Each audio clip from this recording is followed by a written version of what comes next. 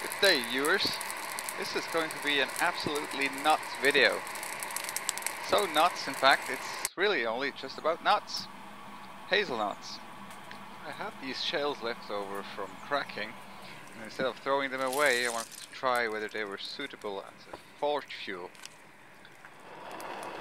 And they were obviously not quite dry yet, so it turned out to be very, very smoky. But once they catch on fire and the carbonization process is over, it's actually a very clean fuel.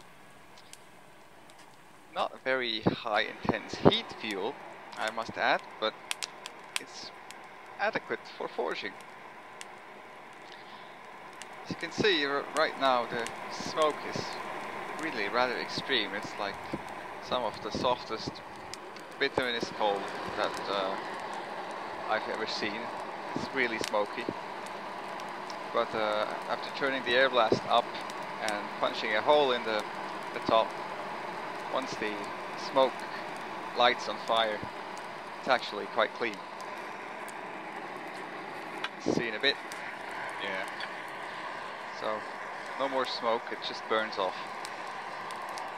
I reckon if you dried them first or carbonized them first, as in turning them into charcoal, it could be a very clean fuel. As it was for this little experiment, it was sustainable, but not very hot. As you can see, it was adequate for forging, but I don't think I could have achieved a welding heat with this.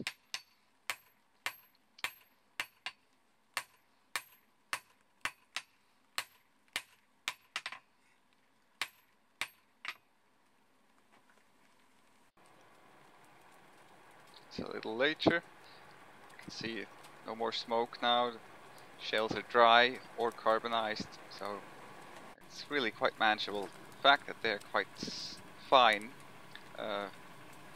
lets you have a very small fire for small stuff. I wouldn't want to do any large scale forging with this.